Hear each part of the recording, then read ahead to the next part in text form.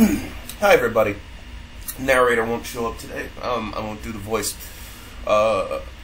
If for those who didn't know, last week I lost someone that I knew when I was a child had died last week, and I didn't come out with a tutorial, and I was all types of fucked up. I'm not saying this to open up. I'm telling. Well, I kind of am opening up, or rather airing out. But I'm mainly concerned with this is a warning. As I'm what I'm trying to say, this is a warning. Because here's what happened. You know, over the course of this entire week, I was first I basically climbed into a bottle of alcohol, like I was drinking nonstop. So much so that when I was going to work, I ralphed not once but twice, and the second time started puking up blood. Then I was like in a huge, just deeply depressed. And then out of nowhere, I just got angry, like angry at everything, and yeah, over the past, I want to say like Thursday. I dreamt I saw my friend again. I didn't say anything, and then I woke up, started tearing up, but I was all like, "Why did I dream of that?" So I googled what it meant, what that dream meant, and evidently, like, I still haven't fully accepted the fact that my friend is dead. The reason why I'm saying this is a warning is this: if you don't talk to people, like, because I was just pushing everybody away, didn't want to talk about it at all. If you don't talk about it, like me, like I did, don't be like me. Just open up, talk to people about it. Because, like, otherwise, it'll fester into this thing, and it'll find other means of getting out in more destructive ways than you'd imagine. So take from that what you will as a warning. And if anybody's like, Doug, I don't care, hit that dislike button and go fuck a cactus. I don't need your shit. So that said, you know, don't be like me. Don't keep it pent up. If you have someone to talk to, just talk to them. You know, they'll be there for you. I mean, at the very least, it's like right now, even though I'm talking about it, like I feel this huge like weight off my chest. Like it doesn't feel as heavy. I mean, obviously, I'm still, like, you know, going through shit, but, like, while I'm not there yet, I'm a lot better off than when I was when it first started. So that said, let's make this goddamn tank. First thing we're going to do is going to go to Game Blueprint. Yeah, it's the Chaos Rhino, so I got to make a new folder. Chaos Space Marines. And then I'll just go new folder, vehicles, and this time we're going to make a new blueprint class here. And like I said, it's going to be a fucking character, and I'm just going to call this Chaos Rhino, because we're going to be using the Rhino tank. So I'm going to add a static mesh component. Static mesh component. And, where the fuck did I put the Rhino again? I'm gonna go to content. I'm gonna do Predator. So, let's go here. Control B. Do I have its source location? Open source location. This time I will texture this thing. Is OneDrive open? It is open. God damn it. Ugh. Fucking god damn it. Where's OneDrive? Whatever. I'll close that. I'll close that off camera. But like, if anybody wants to know, like, let's say, because I have the textures for all the stuff that you see.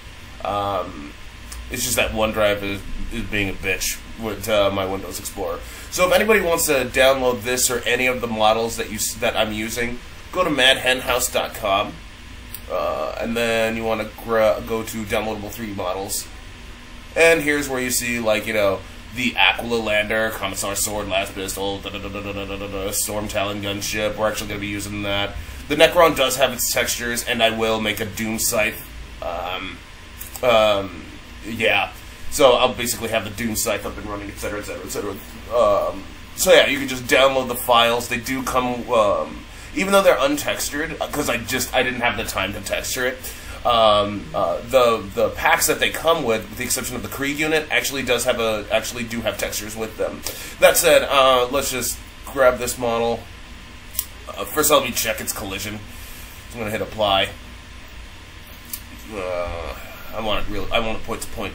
So, if you go to collision complexity, project default, use complex as simple, and we can see it's really point to point now. So I'm going to go with Chaos Rhino, hit the right, and I gotta fucking rotate this out.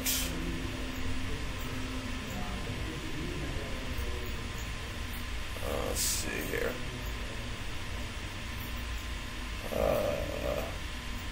Yeah, that's good. Yeah, that's good. Rotate this down. That's not the. Yeah, it'll have to be.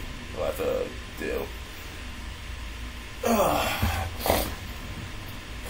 That's it.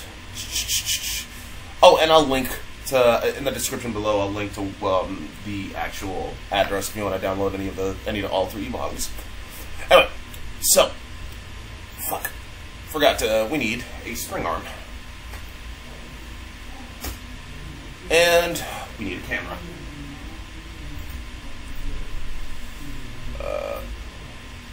The reason why we need these two is let me rotate this down a little. Oh god. Yeah, I know it's the models. They're just that small. Like I said, the reason why the models themselves are this tiny is because the bigger something is, the longer it takes to render. The longer it takes to render, the more size it's going to take up on your hard drive. So what they do is they minimize the scaling in order to actually save space on the hard drive, essentially. Because the less time it takes to render, the less time it takes to, the less space it takes up. Okay. Yeah, I'm going to redo a lot of this. Okay, so, should I edit? Yeah, I'll edit that. Anyway, let's get rid of all of you. And yeah, because I fucked something up. Anyway, so mainly we're going to be doing the event tick. Right? We're going to get a sequence. We're going to get 5 things. One, so I decided to edit rather than just let you watch the entire bit. I'll review the footage and then edit this, and then basically just cut this in because I kind of fucked up. Anyway, so we're gonna be doing in order to do the movement as well as the rotation of the camera, we're gonna be using we're gonna be doing it through the event tick. I'll do the whole is moving bit later, so if you want to move and rotate at the same time, you can. Anyway, so we are going to get player controller. Now, the way I'm about to show you, because you could basically clone this if you want, but I'm not going to. The reason being is because it's easy. It's best to get your feet wet. Let's say somebody's like, oh, I want to do these special commands down, quarter circle forward or whatever. This is the best way to. This is actually the best. If I hold these 2 keys down, another command will happen instead. So you can. So this is a good way to get your feet wet in that. We're gonna get the player controller. We're gonna say is input key down. So this will move forward. So I'll grab W. I said W. Branch this out. So if you guys want to check for a specific key being pressed, you can do that. So on true, we are going to add movement leave. And we get actor rotation. And from there we want to get the forward vector.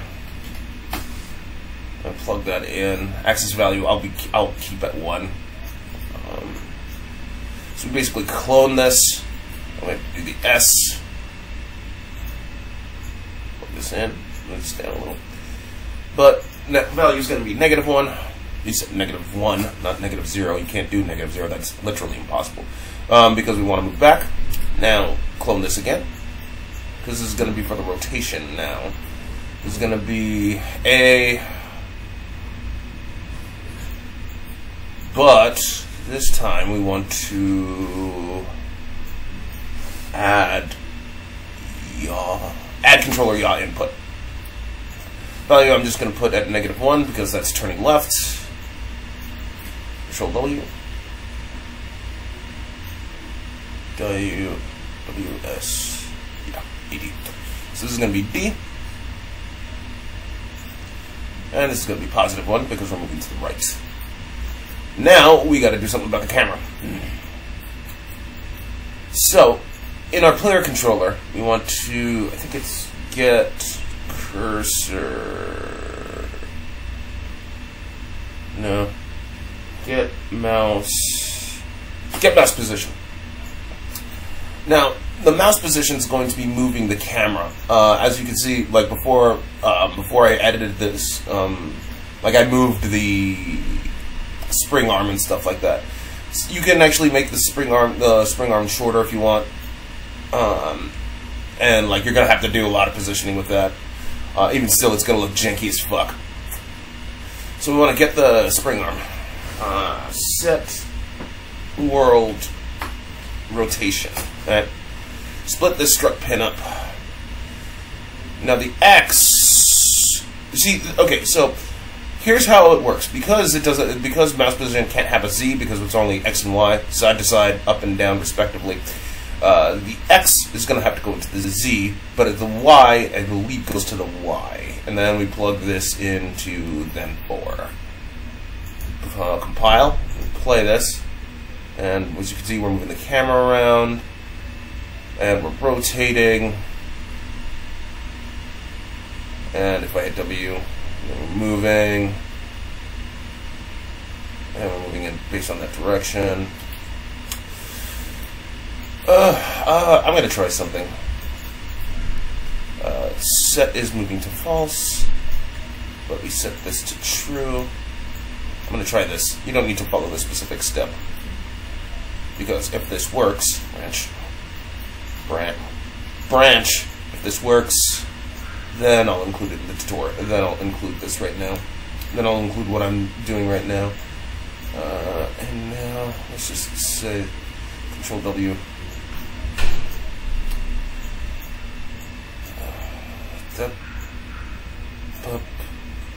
This has to be false. And I'm gonna try it. Come on. Control W. Then 3 goes into here. Wait. Undo. What are you connected to? Oh, then 2. Never mind. So that.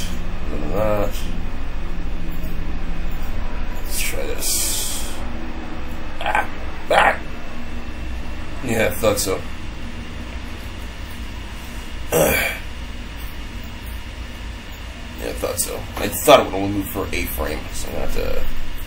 I'll look into that next. Not next week. Let's plug this in. Yeah, like I said, it's just gonna be. Yeah, I'll have to look into see how to. I forgot how to do the move and rotate bit, but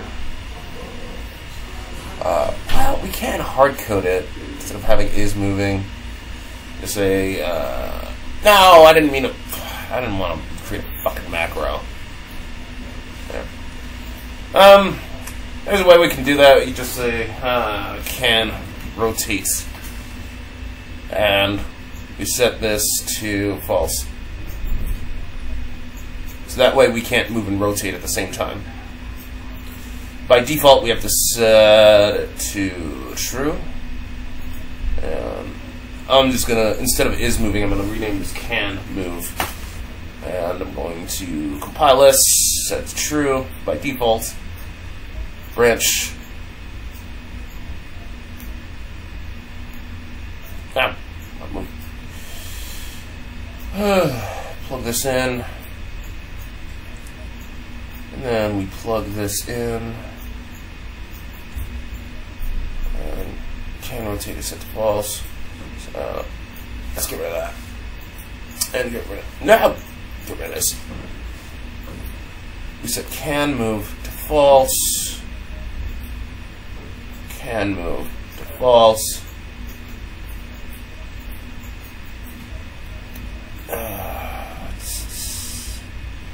You're then 2, so that means go there. Can move has to be false. No, not can move, can rotate. Has to be true.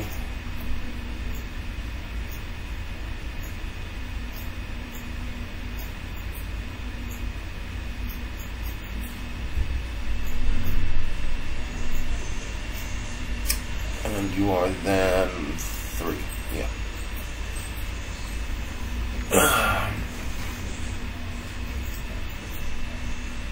Well, we need to reset all the variables, so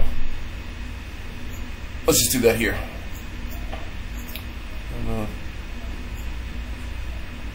Nope. No.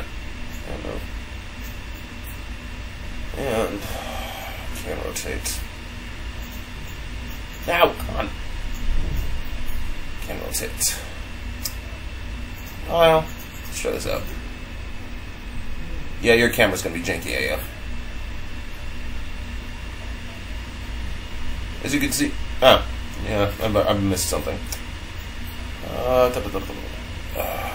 the A? It's not the end of the world. They got a general.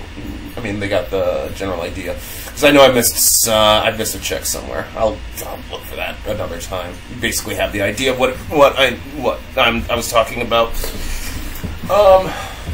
So that being said, yeah, pound that elevator button harder. I'm sure the elevator will come faster. That being said, the Basilisk tutorial. It won't show up next week because I still need some time I need some me time. But it'll probably be the next, not next Saturday, probably the Saturday afterward. I'll talk to Captain K. I don't know if I'm going to do a Slab Lounge podcast this week or the Game Guy sections bit. I might. I don't know. I'm still going through. Yeah, I'm still trying to work through this. That being said, next time, one thing's for damn sure, narrator's coming back. But yeah, that's how you do tank movement, and we'll tackle the basilisk as well as artillery fire, which isn't that difficult in and of itself. You basically use a timeline, and based on that timeline, toggle the gravity. But yeah, so there you have it. You boppers and game developers, take care. To those who actually sent me, well wishes, thank you for that. That really did help. And yeah, happy Saturday.